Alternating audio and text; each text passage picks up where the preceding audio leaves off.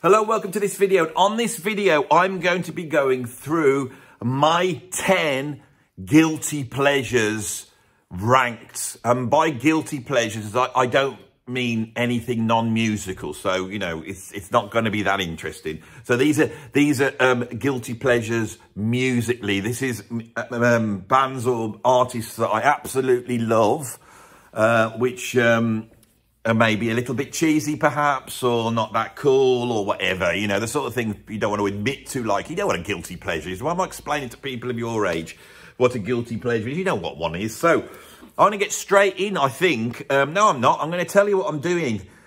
Because you lot like top 10 ranking videos so much, I thought I'm going to hammer. Let's just, because I always have to have a theme, right? You know, I always have some idea that I'm doing at that time. You know, I might do videos on jazz, and I might do videos on prog, and then might be political, I might do some comedy videos. I thought, let's just hammer top 10s. How abstract and weird can we get with the top 10s? So you're going to see a lot of top 10s coming out over the next few days. And this will be the first one, my top 10 guilty pleasures ranked, okay? So at number 10... I have the Muppets. Now, I hate the Muppets. When I was a kid, I hated the Muppets. I was more of a Pipkins sort of person. In the UK, we had the equivalent of Sesame Street. It was called Pipkins. And all the puppets looked, well, they looked a bit like they got mange. That was basically the British take on Sesame Street. Was Sesame Street, but with mange. And if you don't know what mange is, then look it up. But and then go and look up, if you're an American, you can go look up Pipkins, and you can see Hartley hair, and you go, oh, God, yeah, he does look like he's got mange. And you realise I'm not just talking rubbish, I've got it completely accurate. I never liked the Muppets that much, but I love the music on the Muppets. The Muppets would have Buddy Rich on. Dad, I think they've got Buddy Rich on the Muppets today. Oh, and I'd sit down to watch Buddy Rich or Stefan Grappelli. I can remember they had Stefan Grappelli. And they dressed him up as a gypsy and put him on a gypsy caravan playing his violin. I mean, you never saw that normally when you saw Stefan Grappelli doing stuff like that, you know. So I became a fan of the musical bits of the Muppets, which I think were absolutely brilliant. And so I went out and bought the Muppets album, which looks like this, and the follow-up, the Muppets 2 album. And I love these albums. It's just chock full of brilliant music. Right, so, of course, we've got the one that goes like this. Manamana boop boop boop. Manamana boop boop boop. Manamana boop boop boop boop boop. Forget your bloody I Love Supremes. Or your Bach or Mozart, right? The greatest instrumental tune ever written is, of course, it's a jazz tune. It's got question and answer in. And if you watch it, once you get past that bit, there is an improvised avant-garde vocal scat. I mean, this is heavyweight stuff, and they do stuff that is like that. And it's entertaining, it's funny. But then Kermit the Frog, he's got his little nephew, Asadine, you know, the little cute one. And he sings a tune called Halfway Up the Stair. And there's a video for it, Halfway Up the Stair. And halfway up the stair is a stair where I sit. And then I can't remember it. I wish I could. Because then I can sing it beautifully for you. Because even my awful rendition, it's a good job I don't actually. Because even if I sang it awfully, this song will bring you to tears every time you listen to it. It brings me to tears every time I listen to it. And it's not even a sad song. It's just a little frog describing the special step on his stairs that he sits. It's not up the top. It's not at the bottom. It's just right.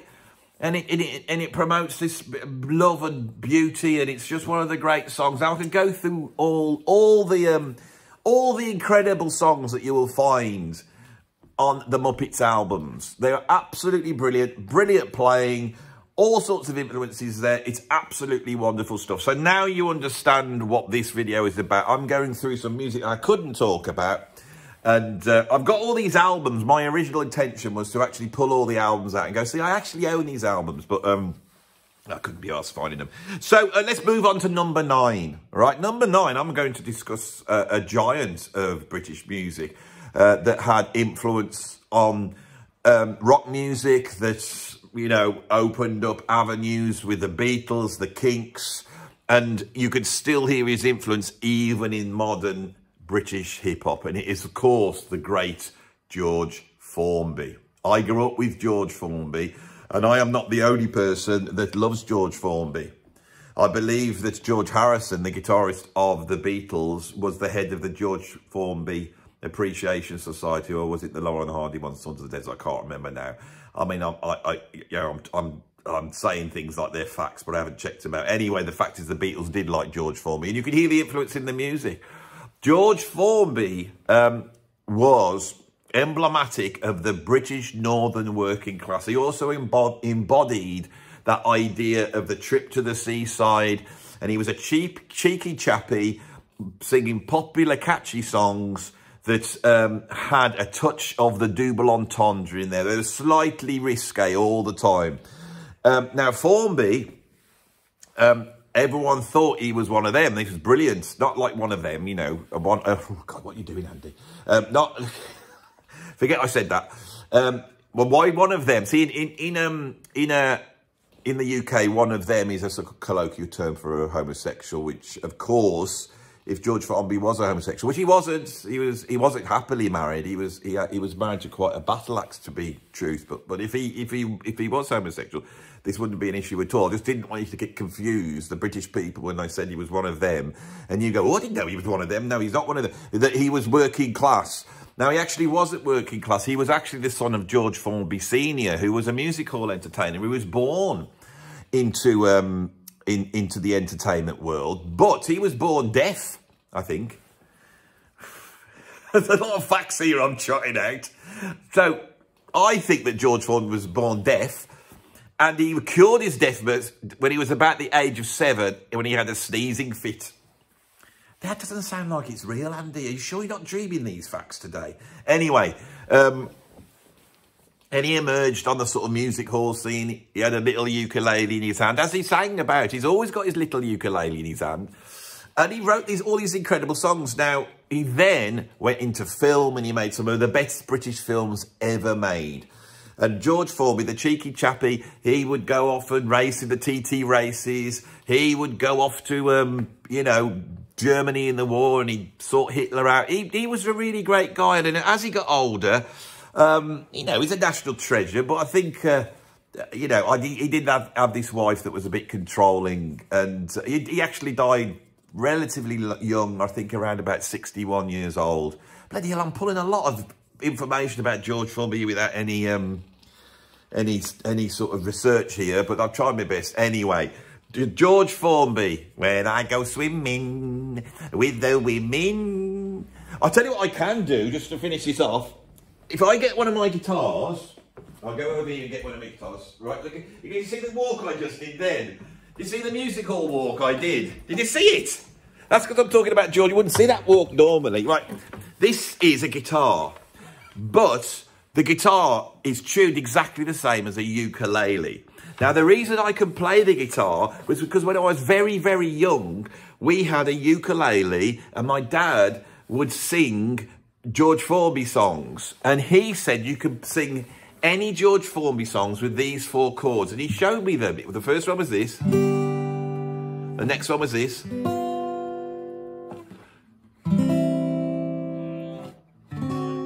And so I picked up a ukulele, went,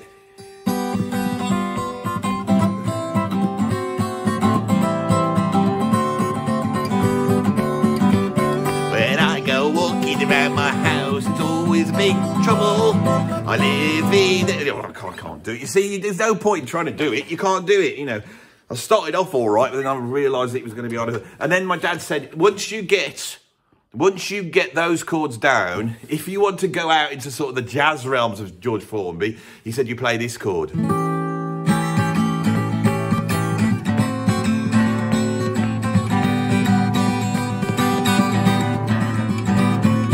And those are the first chords I learned, right? And they're still there to this day. I'll do one of the musical walks again back. Come God, I'm providing entertainment today, I am. I am providing so much entertainment. Stand up. That's going to fall over at some point, isn't it? Right. Where's my coffee? I was down here because I'm bloody freezing today. George Formby at number 9. At number 8, this is actually quite a cool band now. I've put them on, but you probably don't expect me to absolutely love them. It's a girl band. It's the greatest girl band of all time. That's probably Dionysus and the Supremes, isn't it? Or something like that, you know, or maybe LaBelle with Patti LaBelle. But they're good. Anyway, in the early 90s, there emerged a girl band called En Vogue, right? And they came out with this song, and it was called You're Never Gonna Get It. Oh, you're never gonna get it. Oh, you're never gonna get it. Oh, you're never gonna get it. Oh, you're never gonna get it. It was basically that. And I loved it. So I went and bought the album. And these girls, or ladies, or women, they're probably old ladies now, they could really sing. And in the middle of this, they had this vocal breakdown. It went, never gonna get it, never gonna get it, never gonna get it, never gonna get it, never gonna get it, never gonna get it. And they did all this. Well, it was like the Beverly Sisters or something. I thought they were fantastic. And then they brought out like a rock song. Was it Free Your Mind? Free Your Mind. The rest will follow. Well, that's a Parliament Funkadelic. See, I didn't know that at the time. Be blind and oh, absolutely brilliant. So there's a lot of mimicry going on, because I know you guys won't know this stuff. If I start talking about Jethro Tull or the Mavish Ducks, you know exactly where we are. But I bet there's not many of you who like En Vogue out there. Well, I do. I think they're absolutely bloody brilliant. That's what a girls' band should be like. 4-part harmonies. I mean, Destiny's Child. They were like that. Absolutely incredible. But I think En Vogue that first album, which I can't remember the name of, but I bought, absolutely brilliant. Right. These should be higher up on the list. Why have I put them down here? At number 7, I have got the British early 80s ska pop band Madness. Now, I love Madness so much, and I keep saying I don't cover them on my channel. This is now, I think, the 4th time I've covered Madness on this channel. And I don't want to go in about how great they are, but they are absolutely amazing. And what strikes me about this band that's always dumbfounded me is what you've got here is a large band. It's a large band full of basically, what's the word? Juvenile delinquents from London from the late 70s. You know, basically small-time criminals that decide to form a band because they like ska in the wake of punk, right? So these guys aren't classically trained musicians, not virtuosos. And yet, when I listen to the songs of Madness, for me, the orchestrations and compositions and the themes, and it's just so heavyweight. It's heavyweight. You know, go and listen to I Like Driving in My Car, right? It's like Music Concrete. They've basically created... And when you hear all that clattering, and God knows how they've done it, it's not sampling. They've got into the studio, got loads of bits of metal and banged them all, cut bits of car horns, but they made that into a sort of coherent harmonic bass. And that Cockney piano comes down chromatic, and then he comes in. I like driving in my car. It's not quite a Jaguar. I bought it from Primrose Hill. Farmer bloke, can't remember the rest of it, and that would have been a funny line. Brilliant lyrics, comedy. Comedy's hard to do. Comedy is hard to do. Horror, if you're making a film, horror's hard to do because you've got to scare people. You know, most other art forms are just pretentious. They can do whatever they want. You can do any old crap. But horror's hard to do. Comedy's hard to do. Comedy is hard to do. And I think I've always appreciated comedy music. I think this is why I love Frank Zappa.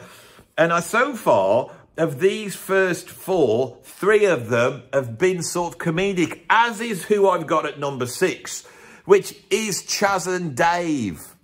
Now, Chaz and Dave, for me, are like they're the antithesis to progressive rock.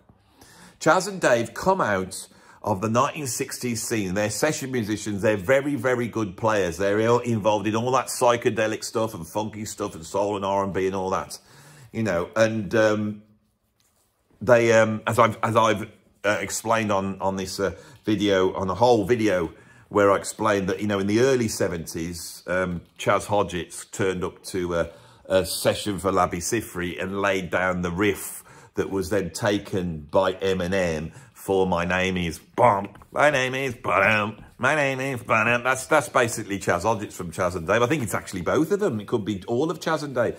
And the reason is because Chaz and Dave actually come out of American rhythm and blues. They come out of Jerry Lewis. They come out of bits of, you know, sort of maybe some of the Boogie Woogie, Fats Waller stuff, Fats Domino. They're mainly people called Fats. That's where Chaz and Dave come from. And they come up in the scene when everybody around them in East London is drawing from American, you know, popular music forms. And then they start to realise, how do we make our way? So what Chaz and Dave do, which is an absolute work of genius, is they take the sort of sound of Fats Domino and Jerry Lee Lewis. So you're talking about Jerry Lee Lewis. You know, I meant that before. And they fuse that with a sort of Cockney music hall style of music. Now, if you listen to the music of Chaz and Dave, it grooves, it rocks. But give it a rest. But that's all boogie woogie.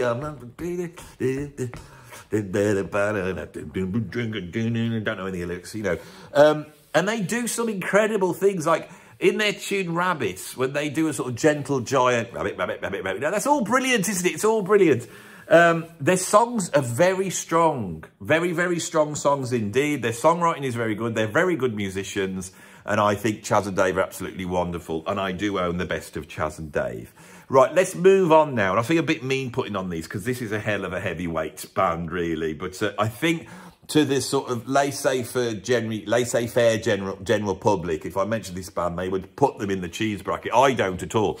At number 5, I've got Manhattan Transfer, right? So when I was a kid, Manhattan Transfer emerged when I was quite young. And they came out with this song, which was like a sort of French pastiche called Chanson d'amour. Chanson d'amour. You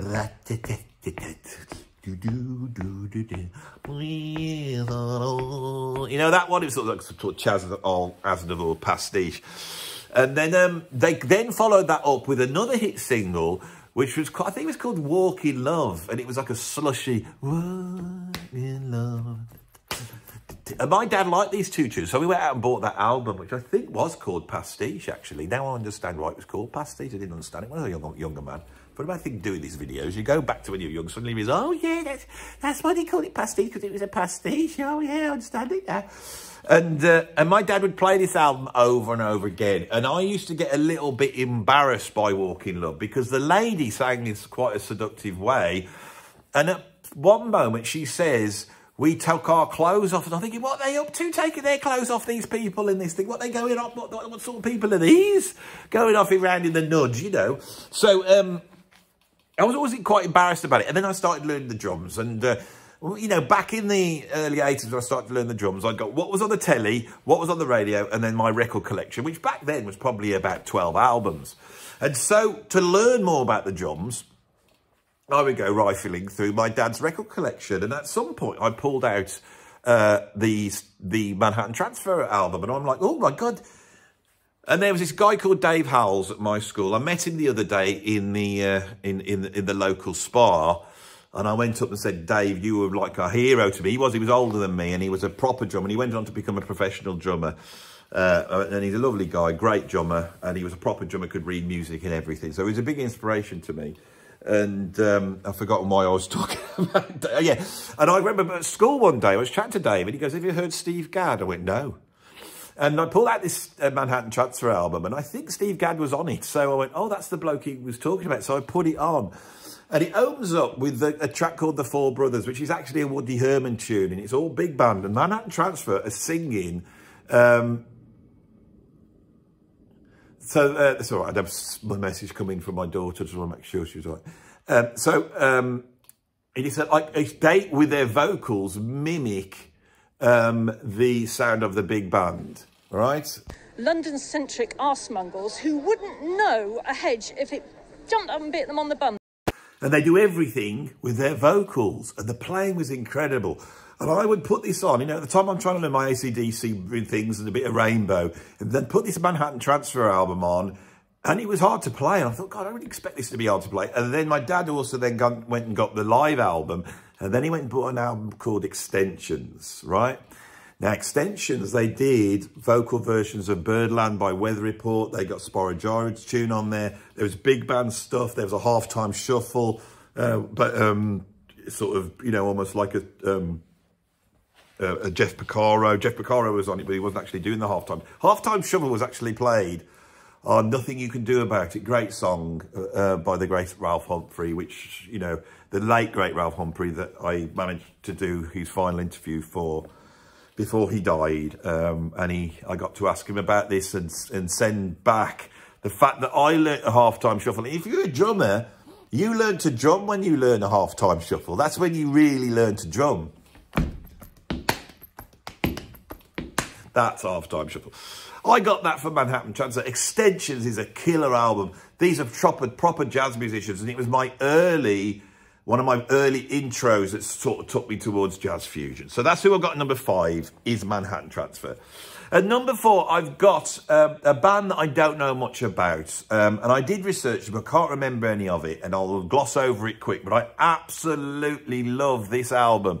It's an album called Acapella. And on this album, these 4 singers do the most incredible, beautiful a cappella versions of songs by Joni Mitchell and all that type of thing. Now, I think this group had actually grown out of another group that was around before. And I want to say the Michael Soames singers, but I might be wrong. I'm dragging that up from probably the deepest place I've ever dragged up any information from. You know why I do these videos? I'm just trying, you know, I try to just come on and talk, so you know I'm just a bloke talking, and I haven't sat there just read it all off Wikipedia. So,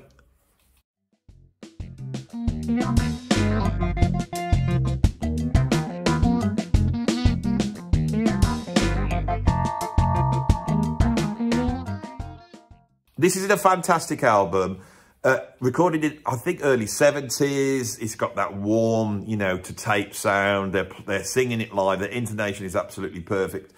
I love the sound of vocal harmonies. I love the sound of vocals. I think this is why I like Manhattan Transfer. This is why I like En Vogue. And a lot of my guilty pleasures are around that type of sweet vocal sound. And this is absolutely wonderful. It's probably the least well-known one on this list. And so if you like the stuff I like, I recommend it now. And I'm sure there's going to be people here that will say, oh, that album's brilliant, because I think this was an American band and they may have been bigger in America than they were here in the UK. I actually picked up this album in a second-hand sort of store. And I didn't know anything about it. And I just thought, well, that looks good. And I thought I might get some samples of it. And it's just become one of my favourite albums. So I'm going to move on. Right, at number 3, I have got Barbra Streisand. Or Barbra Streisand. I never know how you say it. Is it Barbra Streisand or Barbra Streisand? It's spelt Barbra Streisand, isn't it? Barbra Streisand. That doesn't sound right. Now, I own an album. I'd had it for years. I may have, again, inherited it off my dad. And it's another one of these albums that I've had from day one. And I sort of grew up listening to it, and I absolutely love it. And it's the album The Way We Were. Barbra Streisand's got this incredible voice. It's very emotive. She pulls from a tradition which isn't just coming out of sort of black American R&B, you know, which I find very interesting. Another singer I absolutely love that I would put into the same bracket would be Judy Garland. There's a commitment to the storytelling in the show. Now, I'm not a big fan of musical theatre. I think the way musical theatre singers sing today, where it's all diction and imprecise and the way they emote, is awful. Barbra Streisand's an absolute monster, and there's so much feeling in there. And then when you get to here, where she's at the sort of height of her powers, writing it with incredible pop songs. I mean, The Way We Were is such a beautiful song, backed up with some of the best musicians and producers in the world, with the biggest budgets in the world. And those 70s albums are absolutely incredible. They sound absolutely amazing to me. I could just sit back, and there's something, there is something so traditional and conservative and yet beautiful in music like this. And I think if you are interested in the avant-garde and you want to go down that route, you have to have some place to start from. And for me, it would be The Way We Were by Barbra Streisand. That's my starting point for music almost. I go, right, that's music. That is good quality, straight down the line music, right? There we go. It doesn't offend anybody. It was really well done. It's emotive. It's got big themes, you know, but all that sort of stuff. Let's move from there. And then, you know, we'll get to Napalm Death later on. So, at number 2, I have the acid jazz band Jamiroquai, who seems to be the butt of many jokes of much ire. Jamiroquai does. I absolutely love them. I think I've got all the albums up until around about, I'd say, 2002. I can't remember the name of the album. Then they start getting a bit disco-fied. But that run of albums from Emergency on Planet Earth, and then Return of the Space Cowboy, and then other ones that follow, the big one with Cosmic Girl on it. What was that called? Something about the environment, wasn't it? You know, you're not very well researched for this one, Andy. Well, come on, you get through it. You'll get through it. So the Jamiroquai, absolutely love them. They're funky, they're deep. They've got great players in the band, but they've also got great songs and hooks. JK is an incredible performer, a great singer, a great dancer, a great mover. And you feel like he's a proper bloke, don't you? You know, he's out there in his Ferrari. I saw him the other day, he cropped up in somewhere, and he got this huge, big Ferrari, you know. And he was walking around. He's got grey hair now, and but he still looks cool. A bit chunky, but he still looks cool. Like me, you know, like me. So he's probably the same age as me. You know, a bit grey and chunky, but, you know, still a charismatic and handsome man, I would say. Eyes a bit too close together. Mine are as well. That's a part. Maybe that's why I like him. Maybe that's why I don't like it when people criticise him. I tell you why I don't like it when people criticise JK. It's because people that can go on stage with a great big hat and move and dance around like that and sing those songs and improvise and have a band going, and all that stuff that they do, that's bloody hard to do, right? And there's a million bands that just stand there looking at the floor, strumming their open chords and thinking they're cool because they're doing that type of stuff. And they get championed. Then when somebody comes out and does something like this, right? And when the acid jazz thing was happening in the late 80s, it was cutting edge. I remember when Jamiroquai were cutting edge. I bought the first record. No, the first record I heard, which was called... oh, come on, Andy. Something about a didgeridoo. I think it's called Didgeridoo or Didgeridoo, something like that. It came out on Acid Jazz Records. And then they signed to Sony and they came out with Too Young to Die. And I rushed and got that. I was a Jamiroquai fan. And then it went in the charts. I was like, oh, wow, there's an Acid Jazz band getting in the charts. Because I was fans of Mother Earth and Corduroy and all those bands, you see. So I was right there at the start. And I thought they were a cool band, you know. And then their first album came out and blew everybody away. And then the Return of Space Cowboy came out, and they amped it all up. That is really close to being heavy fusion. Jamiroquai, just don't knock them. Right, so we've got to number 1. You want to know what number 1 is? Number 1 on my list is one of the most incredible singers in the 20th century, one of the most beautiful ladies of the 20th century, and a great actress as well, one of the major talents, and it is, of course, the great Doris Day. Doris Day is heavyweight.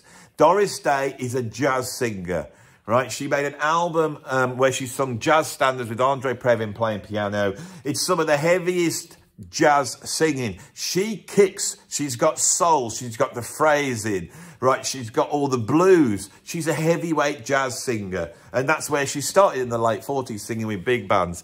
A beautiful woman who then was taken up by Hollywood. And because she was so talented, could pull all sorts of things off. And she eventually develops this squeaky clean sort of image, you know. Now, for somebody that's come through the jazz thing to then get the gig doing Calamity Jane. And Calamity Jane is such an incredible film. And all those brilliant songs and the way she performs is absolutely amazing. And it's so far from that But if you track her films through, you know, she works for Hitchcock and pulls it off. So as a talent, completely, she was something else. But go back to the songs, you know, get past Que Sera, Sera, which is great, but start to get to some of those incredible tunes she's got. I have the best of Doris Day. It's on CD and it never leaves my car. I absolutely love her voice. I love Sarah Vaughan, I love Ella Fitzgerald, I love Billie Holiday, and I love Doris Day. Right, she's slightly cleaner than those singers, you know, a little bit more, I suppose you could say, white, but I don't want to, but that's maybe the only way I could get that across. But it's still 100% jazz. She could sing jazz properly. Listen to her. Listen to the way she bends the melody. Doris Day, and what did she live to? 97 years old. You know, there she was an old lady, you know, with her dogs and all that sort of stuff. And didn't her son then get involved in music and was part of the Manson clan or something, and then, oh, I don't know, something like that. So she's got all that going on around her and stuff. But Doris Day is the real deal. Doris Day is the real deal. She was a heavyweight. Many of these are heavyweights. That has been my 10 guilty pleasures. So I hope you enjoyed it. And if you did, put a like on this video. If you want to see more, subscribe right now. Press the button subscribe. If you want to become a patron, I have a Patreon. The link is down below. You can become a free member or a paid member. And if you want to give me a tip, there is a PayPal tip jar down below. Thank you for watching. I will see you on the next video.